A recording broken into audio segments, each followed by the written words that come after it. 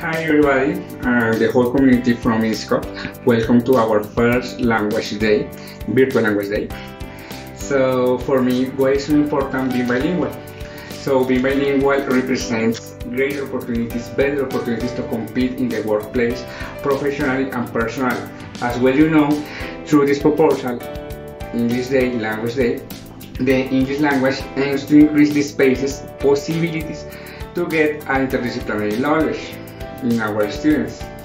Well, in this day we want to reinforce the English through academic activities. So, what are the main goals in this day, or the main purposes?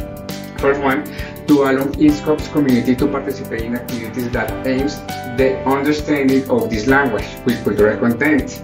And the second one, to foster new environments in which our fellowship get motivated in the language learning.